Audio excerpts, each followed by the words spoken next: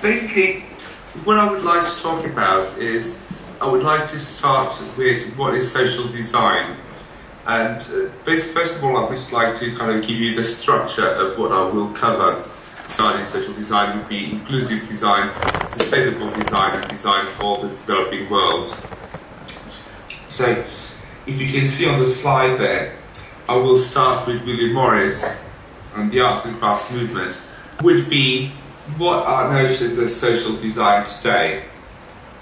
So I mentioned that for most of you, if you're doing an MA in social design, you must have your own ideas and notions of what social design is. And the first thing I put on there, it's better design for the greater good, which basically means, it's kind of a very, very short definition of social design. And at the same time, social design is loosely referred to as a design process that contributes to improving the overall human well-being and livelihood. Now, what do we mean by this, the kind of improving the overall human well-being and livelihood? So social design is pretty much concerned with improving human life, not just about human life, but also how we interact with each other and the environment. The reason why I would like to start with William Morris and the Industrial Revolution and the arts and crafts movement is, most of you will know, mostly if you have studied design, you must have come across the arts and crafts movement, which is pretty much where most historians or design historians see as the starting point of modern industrial design. And why do I call the arts and crafts movement one of the first forms of social design? And William Morris was very much inspired by the writings of John Ruskin. And if you look at this image in Manchester during the 19th century in north of England, you can understand just about why he was so concerned with the environment and the welfare of the worker. With industrialization, mainly in Europe in the 19th century and in Britain, working conditions were quite appalling. And not just the working conditions, but also the kind of pollution eminent in most European cities at the time, especially in England and also later in Germany and parts of Central Europe, behind Papanek. So,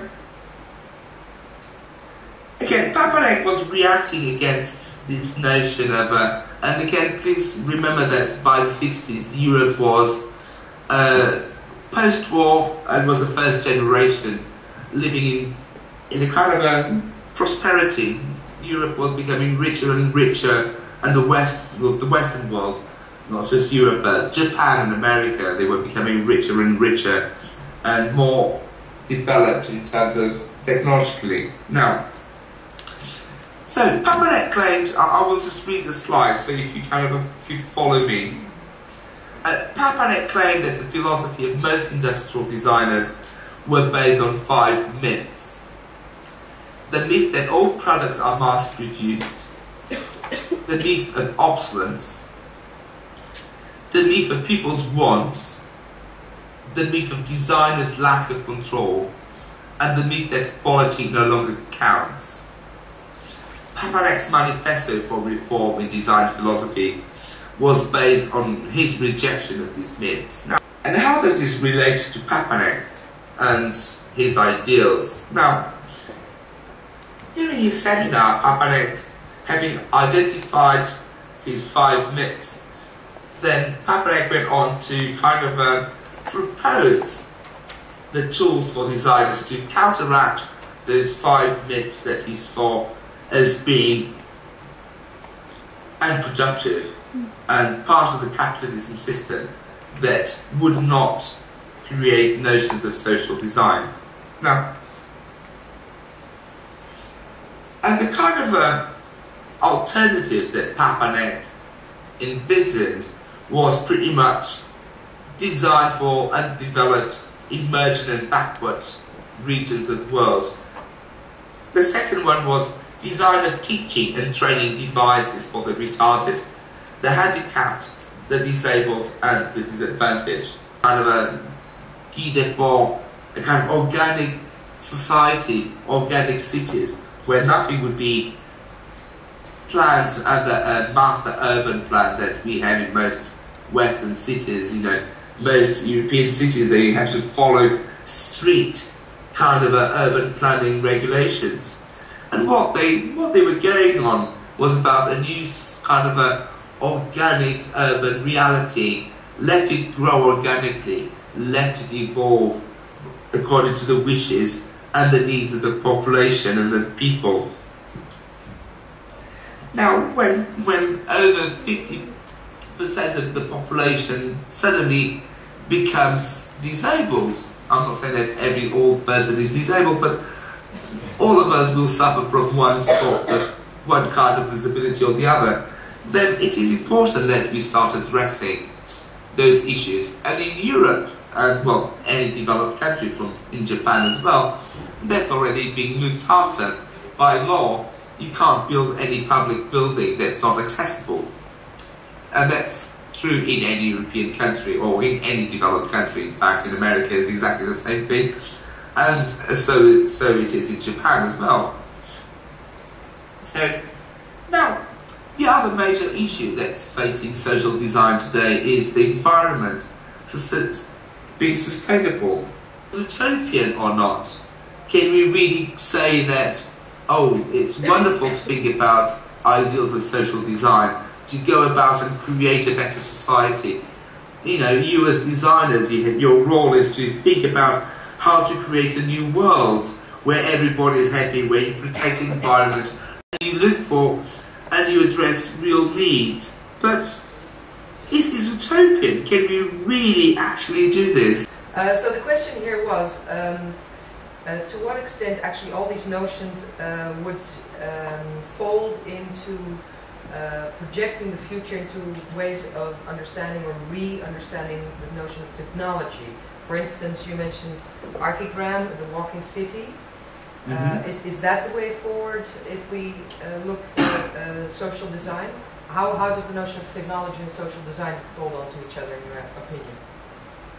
Well, I'm not a designer. I do design theory, and I can give you a kind of the current thinking. You have three major issues happening at the moment. For some of the people who are hardcore technologists, you know, the scientists, some of them, they think that, I'll talk about the environment for instance. Some of them, they say that we shouldn't really worry too much about the environment or protecting the environment, because at the pace that technology is evolving, we will soon create a technological solution for the environment. Now, that's kind of very positive and kind of very forward-thinking way. That's kind of, and again, it relates back to the modernism, to Carnap, to Rudolf Carnap, this idea of technology and science as the answer to everything. And others, they, like the people who follow permaculture, they say, oh no, that's impossible. We should really never look at technology as the answer to everything. We really should cut down on consumption, cut down on... And their movement is very radical. You know, if you follow permaculture, they want to totally abolish the way society lives today and go back to living in small farms. So, me personally, I think there's a balance. I think going back to something like permaculture, which would imply living as people used to live back in the 9th century, might be a bit too radical. But to rely too much on technology as the answer to our future problems is also a bit utopian, I think. So there's a balance between the two, I think. What kind of groups of people are there around the world that actually are putting in practice their ideal world, or trying to build their ideal community or something like that? And then, then you come across the election problem, and then the only guy with actually a real kind of vision is a bit short, it's a bit short-minded somehow, or a really narrow mind. although, so then you start asking, so why is this, and why is this not here, or what can actually become this new vision? Is that then I started to think, well, so what are the kind of ideals that we strive for today, and what is being taught in 15, 16, and is there really so much difference than what we strive for today as was actually being described in this book? I mean, even already then he talks, for example, about euthanasia and things like that are still like some kind of tricky topics for today's politics. And so this is very fascinating, because if this ideal that's already there like for 400 years or something is still kind of the standard, of course things have changed and it's a bit less, it's a bit more socialist orientated, this book and all this stuff, but in essence there are still the same lines in the kind of ideals that our governments are putting forward to us. So can there be a new ideal in the first place? I mean, Nuno already said it, like, so what has changed? Like, are there really that many changes, but how can this be done? And I think also in this presentation, I don't have an answer to something, but I think it's mainly about raising questions and actually starting to keep trying. I mean, that's what I think all these examples are also showing. It's about trying, believing in something, although you don't know how, so you do it in your own way and see how it works. So it's a pretty basic system, but in all fairness, it's brilliant. A cube, and we made it because it has 6 sides.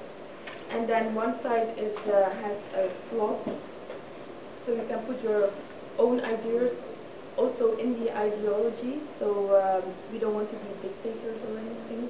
So everything is welcome, and then we can. Okay, sorry, use conflict to start communication. Share everything.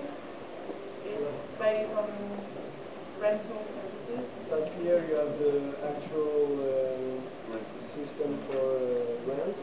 Like you have the rental company, and around you have the users, and the users go to the rental company.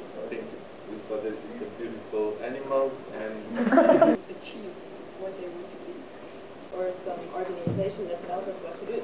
So, and the aim is to provide forbidden action to educate. It was sharing knowledge and skills. With your own skills, and you can also see the other things that people are teaching or lecturing or showing you.